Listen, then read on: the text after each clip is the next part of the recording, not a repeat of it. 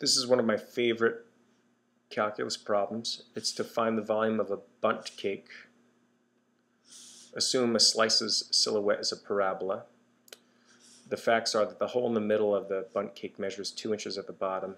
The bottom of the cake slice is 4 inches wide, and the height of the cake is 5 inches. So let's take these pieces of information and see what it means. So if I were to take a slice of the cake, so if I were to cut here and here, this piece that I took out would look something like this.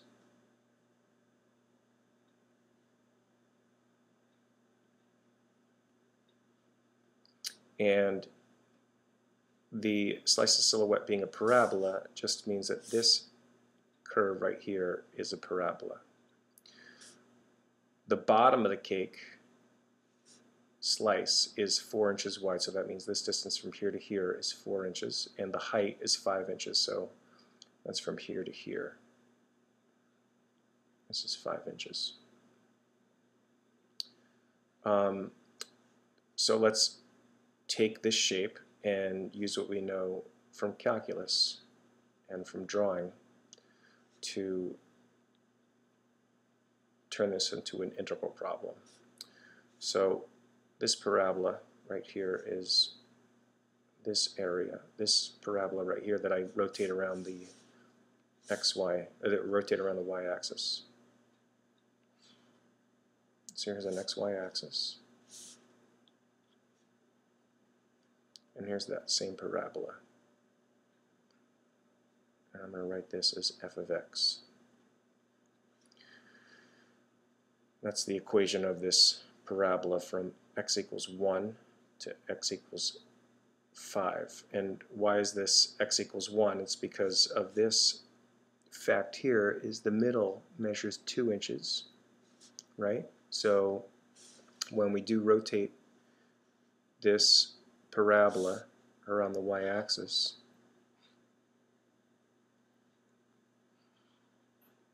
oops, it would look something like this. It's supposed to be a Bundt cake. When we rotate this parabola around the y-axis, this hole in the middle of the Bundt cake measures 2 inches, so if it's 2 inches from here to here, then this distance must be 1 inch from there to there, so that's x equals 1. So let's come up with the equation for this parabola, f of x. Since we know the zeros of this parabola, right, it crosses the x-axis at x equals 1 and x equals 5, we know that f of x has got to equal something times x minus 1 times x minus 5. Let me dial that back a little bit. But this function would not take on the height of 5 at x equals 3. So we need a coefficient here, a. Let's solve for that coefficient because we know that this function evaluated at 3 is equal to 5. Then when we put in x equals 3, we get a times 3 minus 1 times 3 minus 5 has got to equal 5. And this is minus 2.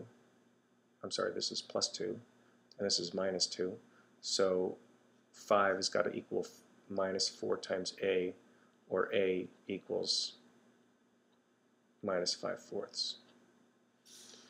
So let me just rewrite our function over here.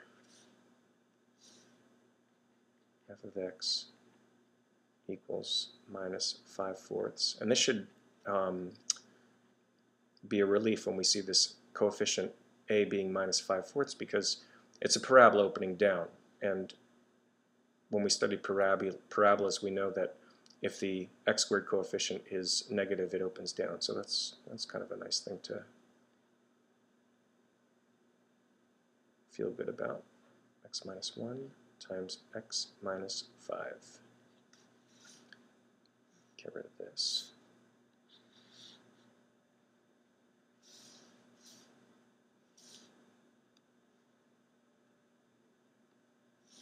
So the next part of finding a volume of a curve that we're rotating about an axis is to take a cross section, and the easiest thing to do is take a vertical cross section of this shape and rotate that around,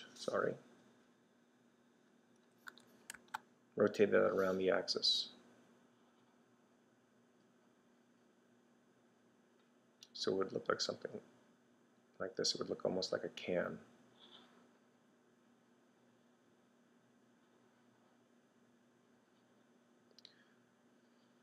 So let's take that can and lay it out and see what the volume of that can is. Well, the can's dimensions are a function of x. The height of the can is f of x, this f of x over here. And the width is dx, because remember, we want to take infinitely small widths for this cross-section.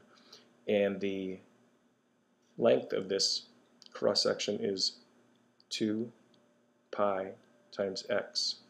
It's also a function of x, because depending on where we are between 1 and 5, the length of this will be the diameter of the circle that's traced out here, which is 2 pi x. And we're just about finished. The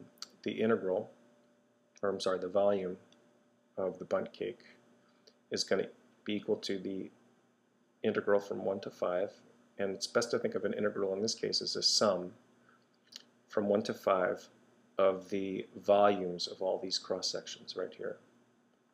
What's the volume of this cross-section? Well, this is easy. This is just height times length times width. And you can read the height, length, and width right from here. The height is f of x. The length is 2 pi x. And the width is dx.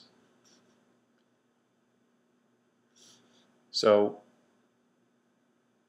putting the equations we know about f of x, which is right here, and 2 pi x, is just an expression for the length of this cross-section. We can solve this integral pretty well, relatively easily. This is minus 5/4 times x minus 1 times x minus 5. That's f of x. So we're done with that. 2 pi x times dx. A lot of calculus students, when they solve this, they'll want to drop this dx, but as a learning student, it's important to remember to keep that there. If for no other reason, you remember that your dx value is the width of a typical cross section. This is a very easy integral to solve, and just the use of the power rule and taking out some constants like 2 pi and minus 5/4. So I'll leave that to anyone who wants to try it, and my time is run out, so thanks.